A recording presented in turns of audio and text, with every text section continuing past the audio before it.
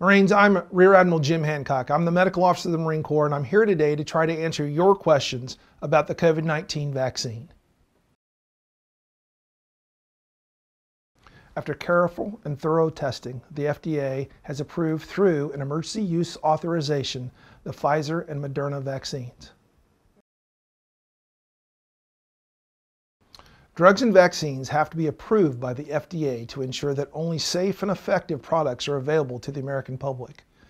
During public health emergencies, like this COVID-19 pandemic, when there is good scientific data showing that a product is both safe and effective at treating or preventing disease, the FDA may authorize its use through an EUA before having a year or more worth of data to fully license the product.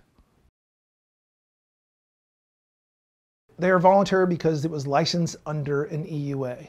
In the civilian sector, employers can require these vaccines right now, but in the DoD, for now, COVID vaccine is voluntary. However, all Marine Corps personnel and beneficiaries are strongly encouraged to receive the vaccine when they become eligible. These vaccines are safe, and we expect them to be very effective at protecting Marines, their families, and our communities. The Department of Defense does not independently have the authority to mandate an EUA vaccine to service members. However, the President may make this mandatory. When one or more COVID vaccine is issued FDA licensure, or if the President waives the options for members for the armed forces to decline the vaccine, it will or may become mandatory for military personnel, similar to an annual influenza vaccine and many others. The DoD and the Marine Corps are confident in the FDA's stringent vaccine evaluation and oversight process, and the assessment of the U.S. Centers for Disease Control and Prevention, known as the CDC. Manufacturers are required to submit all of their trial data for the FDA to review, and then an independent FDA review board must recommend the vaccines for approval. The CDC then conducts a separate evaluation after the FDA before they recommend its use. Vaccine safety, immune response, and effectiveness are all evaluated in tens of thousands of people before the FDA or the CDC will evaluate a vaccine and authorize it for use or distribution. If you have recently had COVID-19, you should not be vaccinated until you have recovered from any symptoms and have been cleared from home isolation. However, once you are cleared, everyone is encouraged to receive the vaccine when it is available to them, because the duration of immunity following COVID-19 infection is unknown at this time. The vaccine may provide longer immunity than the natural COVID-19 infection. The simple answer is yes.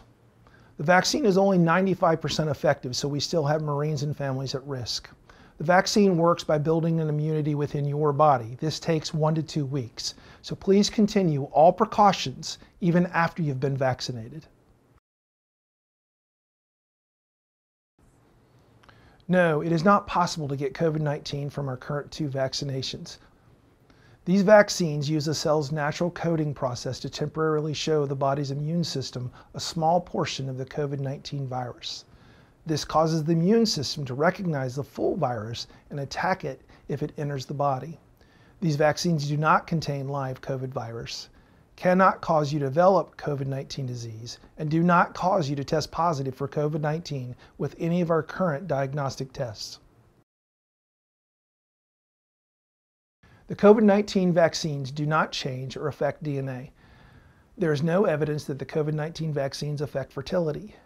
Additionally, experts believe that these vaccines are unlikely to pose a risk to pregnant persons, developing fetuses, breastfeeding women, or children, because the vaccines contain no live COVID-19 virus. Current theories show that between 65 and 95% of people being vaccinated, we will achieve herd immunity. Marines, what you need to know is the vaccine is safe, and we should do our part to keep America safe.